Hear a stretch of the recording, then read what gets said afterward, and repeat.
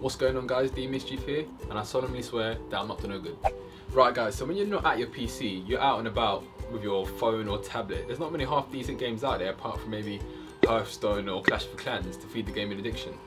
Until now.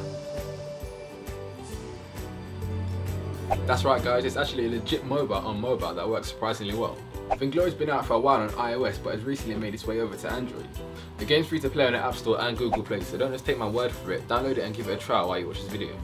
The creators of the game, Super Evil Megacorp, have actually done an amazing job and may have perfected MOBAs for the touchscreen. For all of you that play League of Legends, Dota and Heroes of the Storm, will be able to pick up Vainglory with ease. Right, so Vainglory is 3 vs 3 and the map has 1 lane and a jungle.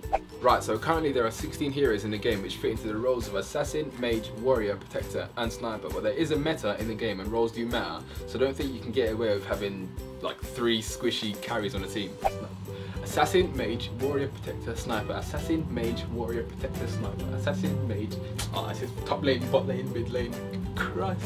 Get gold from last hitting minions, killing jungle camps, opening mines, releasing and cracking, killing the enemy, killing their towers, and then killing their base. This game has everything you would expect of a rock solid community and even a competitive scene. Competitive.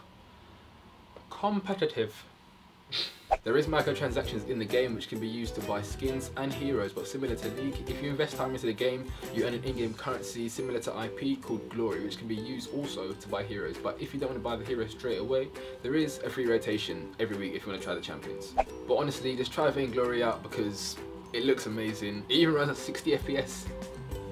Easy, I know people who can't even run League at 60 FPS. Like, what? Right guys, that's all from me. Make sure you comment down below if you do actually try the game. Twitter, Facebook, Instagram, that's it. Mischief managed.